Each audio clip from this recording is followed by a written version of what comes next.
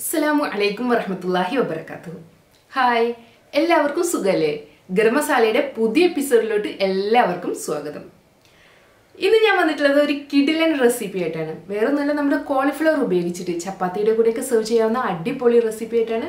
ഇത് ചപ്പാത്തിയുടെ കൂടെ മാത്രമല്ല, പ്ലെയിൻ റൈസിന്റെ കൂടെയോ അല്ലെങ്കിൽ വെറൈറ്റി റൈസിന്റെ കൂടെയോ എല്ലാം സെർവ് ചെയ്യാവുന്ന നല്ലൊരു ഡിഷാണിത്. ഇതിനു മുൻപ് നമ്മുടെ ചാനലിൽ പല കോളിഫ്ലവർ റെസിപ്പികൾ അപ്ലോഡ് ചെയ്തിട്ടുണ്ട്. നിങ്ങൾ കണ്ടിട്ടുണ്ടാവില്ലേ? അതായത് കോളിഫ്ലവർ മട്ടർ മസാല, കോളിഫ്ലവർ ആലു മട്ടർ മസാല, അങ്ങനെ പല മസാലകളും നമ്മൾ അപ്ലോഡ് ചെയ്തിട്ടുണ്ട്. അതുകൂടാതെ തന്നെ കോളിഫ്ലവർ ബിരിയാണിയൊക്കെ അപ്ലോഡ് ചെയ്തിട്ടുണ്ട്. ഈസി ആയിട്ട് തയ്യാറാക്കി എടുക്കാവുന്നതാണ്. വെജിറ്റേറിയൻസിനൊക്കെ പറ്റിയ നല്ലൊരു വേർഷൻ തന്നെയാണ് കോളിഫ്ലവർ ബിരിയാണിയൊക്കെ. ഇന്ന് ഞാൻ ഉണ്ടാക്കുന്നത് ഒരു സ്പെഷ്യൽ ആയിട്ടുള്ള കോളിഫ്ലവർ കറിയാണ്. അതായത് ഒരു മസാല, കുറച്ച് തിക്ക് ഗ്രേവി ഒക്കെ ആയിട്ടുള്ള ഒരു മസാലയാണ് തയ്യാറാക്കി എടുക്കുന്നത്. ഇതിന്റെ പ്രത്യേകത എന്താന്ന് വെച്ചാൽ, സാധാരണ എല്ലാവരും കബ്സയും മന്തിയൊക്കെ ഇഷ്ടപ്പെടുന്നവരായിരിക്കും. അപ്പോൾ ഈ കബ്സയുടെയോ മന്തിയുടെയോ കുറച്ച് മസാലയൊക്കെ ഇതിലോട്ട് മിക്സ് ചെയ്യുന്നുണ്ട്. അപ്പോൾ നമ്മുടെ ഈ കോളിഫ്ലവർ ഗ്രേവിക്ക് നല്ലൊരു ടേസ്റ്റ് ആയിരിക്കും. ഈ കബ്സയുടെയൊക്കെ നല്ലൊരു സ്മെല്ലൊക്കെ വരും ഇത് കഴിക്കുമ്പോൾ. ചപ്പാത്തിയുടെ കൂടെയും അതുപോലെ തന്നെ റൈസിന്റെ കൂടെയൊക്കെ നല്ലൊരു കോമ്പിനേഷനാണ് ഈ കോളിഫ്ലവർ സ്പെഷ്യൽ മസാല. ഈ നോൺ വെജിറ്റേറിയൻസിന് ഒരുപാട് ഓപ്ഷൻസ് ഉണ്ടായിരിക്കും ഈ ഓരോ ഡിഷസിന്റെ കൂടെ, പ്രത്യേകിച്ചും ഗീ റൈസിന്റെ കൂടെയും അതുപോലെ വെറൈറ്റി റൈസിന്റെ കൂടെയൊക്കെ ചിക്കൻ, മട്ടൻ, ബീഫ് അതുകൊണ്ടുള്ള പല ഐറ്റംസ് ഉണ്ടായിരിക്കും. എന്നാൽ വെജിറ്റേറിയൻസിനോ വളരെ കുറച്ച് ഓപ്ഷൻസ് ഉണ്ടായിരിക്കുള്ളൂ. അങ്ങനെയുള്ളവർക്കൊക്കെ ട്രൈ ചെയ്യാവുന്ന നല്ലൊരു റെസിപ്പിയാണ്. ഇനി എല്ലാവരും ദിവസം നോൺ വെജിറ്റേറിയൻ ഐറ്റംസ് ഒന്നും കഴിക്കുന്നുണ്ടാവില്ല. അങ്ങനെയുള്ള സമയത്തും വീട്ടിൽ നമുക്ക് തയ്യാറാക്കി എടുക്കാവുന്നതാണ് ഈ കോളിഫ്ലവർ സ്പെഷ്യൽ മസാല. നമുക്ക് എന്തായാലും എങ്ങനെ ഈ കോളിഫ്ലവർ സ്പെഷ്യൽ മസാല തയ്യാറാക്കി എടുക്കുന്നതെന്ന് നോക്കാം. ഇവിടെ ഞാനൊരു കോളിഫ്ലവർ എടുത്തിട്ടുണ്ട്. ഒരു മീഡിയം സൈസുള്ള കോളിഫ്ലവർ ആണിത്. നമുക്ക് ഈ കോളിഫ്ലവറിനെ ക്ലീൻ ചെയ്തെടുക്കാനാണ് ആദ്യം വേണ്ടത്. ആദ്യം ഇതിൻ്റെ തണ്ടൊക്കെ മുറിച്ച് മാറ്റി കളയണം. ഇതിൻ്റെ ലീവ്സൊക്കെ എടുത്ത് കളയാം. ഇനി കോളിഫ്ലവറിൻ്റെ ഫ്ലോററ്റ്സ് ഒക്കെ ഓരോന്നാക്കിയിട്ട് മുറിച്ച് മാറ്റാം നമുക്ക്. ഇതിന് മുൻപ് ഞാനൊരു തനിനാടൻ കോളിഫ്ലവർ മസാല ഉണ്ടാക്കുന്നതിൻ്റെ വീഡിയോ അപ്ലോഡ് ചെയ്തിരുന്നു. ആ റെസിപ്പിയിൽ ഈ കോളിഫ്ലവറിൻ്റെ തണ്ടും ഇലകളൊക്കെ ഉപയോഗിച്ചിട്ടുണ്ടായിരുന്നു. അങ്ങനെ തണ്ടും ഇലകളൊക്കെ ഉപയോഗിച്ചിട്ട് കുറച്ച് മസാലയൊക്കെ ചേർത്ത് തയ്യാറാക്കിയെടുത്തതാണത്. നമ്മൾ ബീഫ് വരട്ടൊക്കെ തയ്യാറാക്കിയെടുക്കുന്നത് പോലെയാണ് ആ റെസിപ്പി. മുഴുവൻ കോളിഫ്ലവർ മുറിച്ചെടുക്കാം. ഇങ്ങനെ മുറിച്ചെടുത്തിട്ടുള്ള കോളിഫ്ലവറിനെ ചെറിയ ചെറിയ പീസുകളാക്കിയിട്ട് മുറിച്ചെടുക്കണം.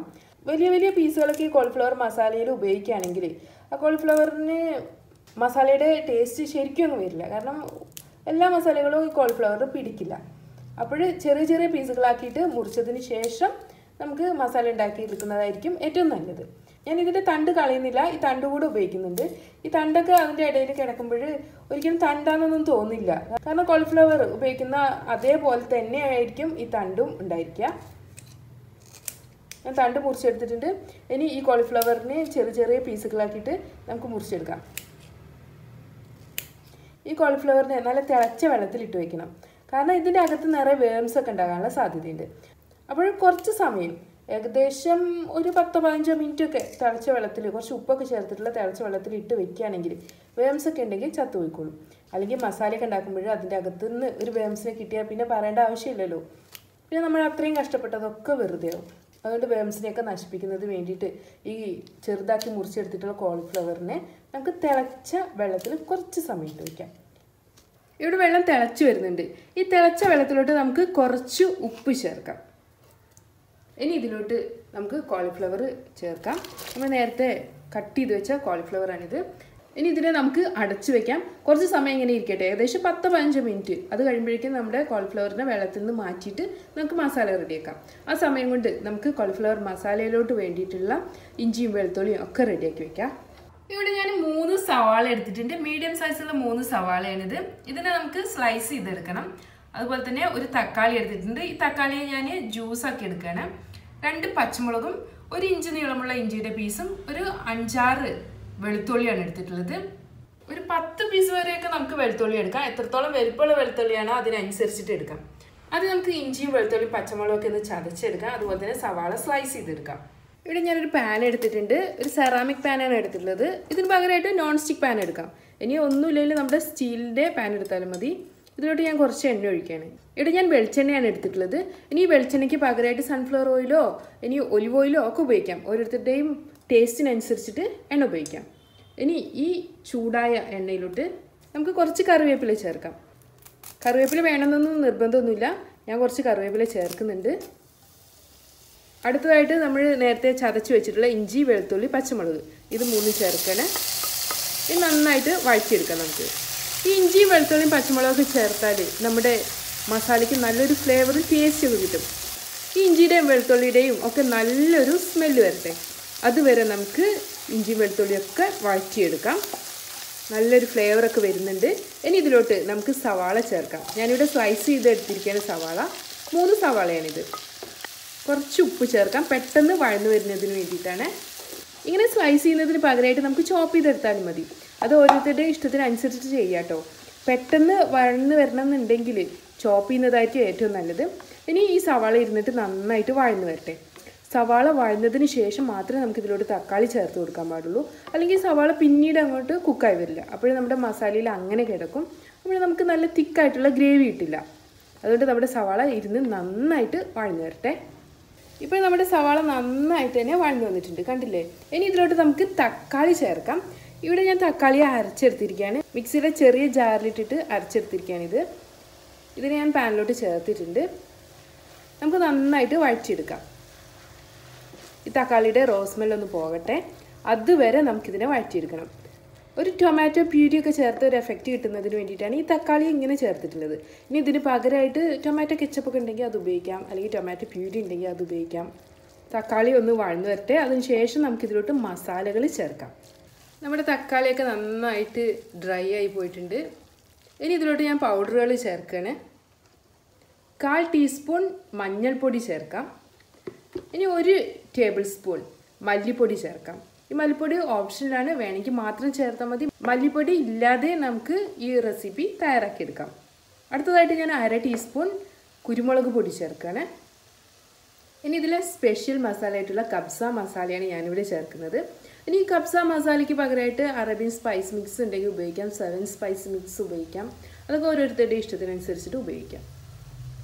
ഈ അറേബ്യൻ മസാലയൊക്കെ ചേർക്കുമ്പോൾ ഇതിൻ്റെ കൂടെ ഒരു മാഗി ക്യൂബ് കൂടെ ചേർക്കുന്നത് നല്ലതാണ്. കാരണം അതിൻ്റെ കൂടെ നല്ലൊരു ഫ്ലേവറൊക്കെ വരട്ടെ. നമുക്ക് ഇതിലോട്ട് കുറച്ച് ഗരം മസാല പൗഡർ കൂടെ ചേർക്കണം. ഞാനിവിടെ ഫ്രഷ് ആയിട്ട് ഇപ്പോൾ പൊടിച്ചെടുത്ത ഗരം മസാല പൗഡറാണിത്. ഇതിൽ നിന്ന് ഞാനൊരു 1/4 ടീസ്പൂണ് ചേർക്കുന്നുള്ളൂ. ഇനി ഇതെല്ലാം കൂടെ ചേർത്തിട്ട് നന്നായിട്ട് വഴറ്റിയെടുക്കാം. ഈ പൗഡറിൻ്റെ ഒക്കെ റോസ്മെൽ പോട്ടെ. അതുപോലെ തന്നെ ഈ മാഗി ക്യൂബ് നന്നായിട്ടൊന്ന് ക്രഷ് ചെയ്തിട്ടിടണം. ഈ കബ്സ മസാലയും മാഗി ക്യൂബൊക്കെ ചേർക്കുമ്പോൾ നല്ല ഫ്ലേവർ വരും നമ്മുടെ ഈ കോളിഫ്ലവർ മസാലയ്ക്ക്. എന്തായാലും ഒന്ന് ട്രൈ ചെയ്ത് നോക്കണം എല്ലാവരും. ഡിഫറെൻ്റ് ആയിട്ടുള്ളൊരു ടേസ്റ്റ് ആയിരിക്കും. കബ്സയും മന്തിയൊക്കെ ഇഷ്ടപ്പെടുന്നവർക്ക് ഈ റെസിപ്പി ഇഷ്ടപ്പെടും. ഇനി ഇതിലോട്ട് ഞാൻ കുറച്ച് വെള്ളം ഒഴിച്ചിട്ട് തിളപ്പിച്ചെടുക്കുകയാണ്. ഏകദേശം ഒരു 1/2 കപ്പൊക്കെ വെള്ളം മതി. ഒരുപാട് വെള്ളത്തിൻ്റെ ഒന്നും ആവശ്യമില്ല. നന്നായിട്ട് മിക്സ് ചെയ്യാം. ഇതിലോട്ടുള്ള ഉപ്പ് നമുക്ക് പിന്നീട് ചേർത്ത് കൊടുക്കാം. ഒന്ന് തിളച്ച് വരട്ടെ നമ്മുടെ മസാല. ഇപ്പോൾ നമ്മുടെ മസാല നന്നായിട്ട് തിളച്ച് വന്നിട്ടുണ്ട്. ഇനി ഇതിലോട്ട് നമ്മൾ നേരത്തെ റെഡിയാക്കി വെച്ചിട്ടുള്ള കോളിഫ്ലവർ ചേർക്കാം. വെള്ളത്തിലൊക്കെ ഇട്ടിട്ട് വേംസിനെയൊക്കെ കളഞ്ഞ് നന്നായിട്ട് വൃത്തിയാക്കി വെച്ചിട്ടുള്ള കോളിഫ്ലവറാണ്. നമുക്ക് കുറച്ച് ഉപ്പ് ചേർക്കാം. കാരണം മാഗി ക്യൂബിൽ ഉപ്പുണ്ടായിരിക്കും. പിന്നെ നമ്മൾ കുറച്ച് ഉപ്പ് നേരത്തെ ചേർത്തിട്ടുണ്ട്. പിന്നെ കുറച്ച് ഉപ്പ് ചേർക്കാം. നന്നായിട്ട് തന്നെ മിക്സ് ചെയ്തെടുക്കാം നമുക്ക്. ഇനി ഇതിനെ നമുക്ക് അടച്ച് വെച്ചിട്ട് വേവിച്ചെടുക്കുകയാണ് വേണ്ടത്. മീഡിയം ഫ്ലെയിമിലൊക്കെ വെച്ചിട്ട് വേവിച്ചെടുത്താൽ മതി. വെള്ളം കുറവാണെന്ന് തോന്നുകയാണെങ്കിൽ കുറച്ച് വെള്ളം ഒഴിച്ചു കൊടുക്കാം. ഒരുപാട് വെള്ളമൊന്നും ഒഴിച്ചു കൊടുക്കരുത്. നന്നായിട്ടൊന്ന് ഡ്രൈ ആയി വരുമ്പോൾ വേണം നമുക്കിതിലോട്ട് മല്ലിയിലയും പുതിനയിലയും ഒക്കെ ചേർത്ത് കൊടുക്കാൻ വേണ്ടിയിട്ട്. മല്ലിയിലയും പുതിനയിലയും ഒരുപാടൊന്നും ചേർക്കേണ്ട ആവശ്യമില്ല. വളരെ കുറച്ച് ചേർത്താൽ മതി. ഒരു 2-3 ടേബിൾ സ്പൂണൊക്കെ ചോപ്പ് ചെയ്തിട്ട് ചേർത്താൽ മതി, രണ്ടും കൂടെ. ഇനി ഇതിനെ അടച്ചു വയ്ക്കാം. നമ്മുടെ കോളിഫ്ലവർ നന്നായിട്ട് തന്നെ കുക്കായി വരട്ടെ. ഇപ്പോൾ നമ്മുടെ പാനിലെ വെള്ളമൊക്കെ ഒരുവിധം വറ്റി വന്നിട്ടുണ്ട്. അതുപോലെ തന്നെ മസാലയൊക്കെ നല്ല തിക്കായി വന്നിട്ടുണ്ട്. ഒരുവിധം സവാളയൊക്കെ ഉടഞ്ഞ് വന്നിട്ടുണ്ട്. ഇനി ഇതിലോട്ട് ഞാൻ 1/2 പീസ് നാരങ്ങ പിഴിഞ്ഞൊഴിക്കുകയാണ്. 1/2 പീസ് മതി. ഇതിൻ്റെ കൂടെ തന്നെ 1.5 ടേബിൾ സ്പൂൺ നെയ്യ് കൂടെ ചേർക്കാം. നല്ലൊരു ഫ്ലേവറും നല്ല ടേസ്റ്റൊക്കെ കിട്ടും നെയ്യ് ചേർത്താൽ.